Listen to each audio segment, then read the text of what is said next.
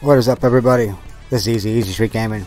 Welcome to another Brutal Age video. This is on the 4-star partner series. This is Green Double Blade Girl. She's kind of a specialty partner. You're going to use her mostly. The most effective place that we're going to use her is in the Third Awakening function. You'll see right here. I'll click on this 4-star partner.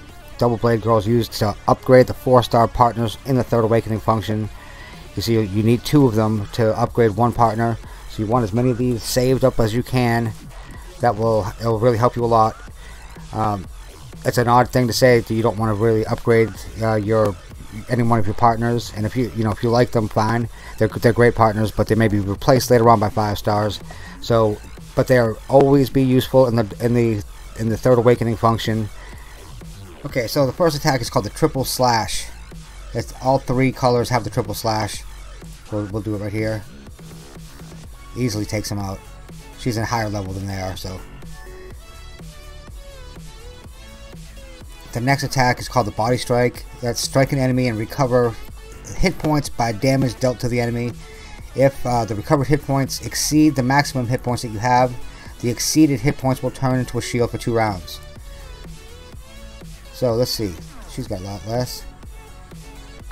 The third skill is called Hilt Strike. It claims to attack with the hilt, but it actually turns the blade on the enemy. It also inflicts slow, attack reduce, defense reduce on the enemy for 2 rounds. It's a huge attack that she does. That's her biggest attack. She just did 15,000 damage. Leader skill. She's got 40% attack to all wild partners. That's all the green partners. So if she's the leader and you have a team full of green partners, they'll all get 40% attack. Her Legion skill. The Legion skills mean that when she your partners will attack during a player versus player army attack, and before the army actually attacks, the partners will attack.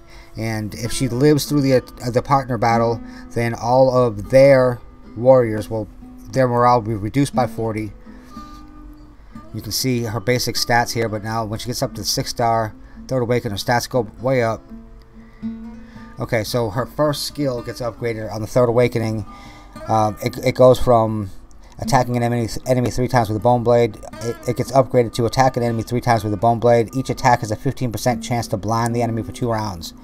Not a huge increase, but still something that can be really handy. War patterns. Other players are using Smilodon and Wolf, or Smilodon and Hippo. Smilodon is the attack war pattern. Hippo is a health hit point. And Wolf is the critical rate war pattern. Most people use Smilodon on her. So what I would suggest for everyone is to use left-hand speed. Use speed on the left hand to get her as many attacks as you can. And then for the head and the right hand, use attack percentage. And you see that I don't have Smilodon, and that's a really popular war pattern.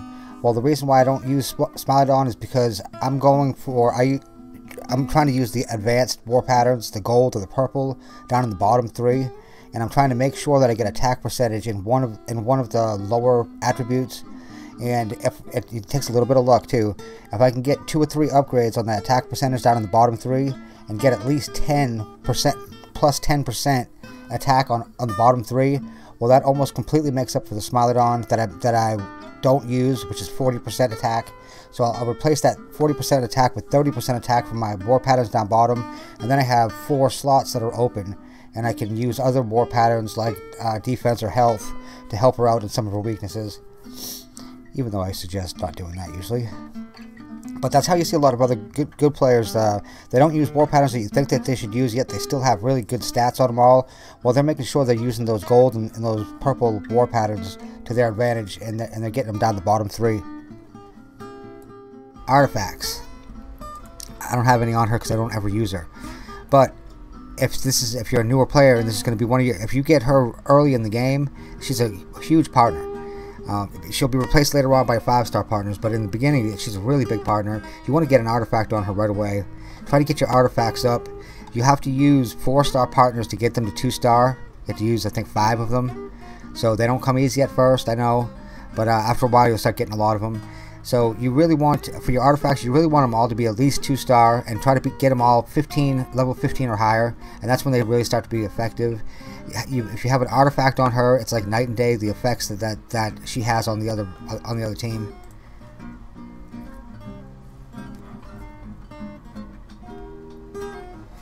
Overall, she can't really compete with a 5-star partner of equal caliber because her attacks are great, but in order to keep her attacks up so high, her health suffers. That's why I have this type of lineup here where I have health, health, health, health, and then defense. That was to try to keep her alive because she was killed so easily, even though she's got a good attack. Now, she's one of the 3 Third Awakened partners. Her, the Marksman, and the Fierce Beast are used to upgrade all of the partners to the Third Awakened. So her real value is right there. Not to diminish her actual value as a partner in the gameplay at all, but really her real value is in the Third Awakened function. That about wraps up Green Double Blade Girl. If you guys haven't been to the channel yet, go check out Brutal Age's official YouTube channel on YouTube, of course.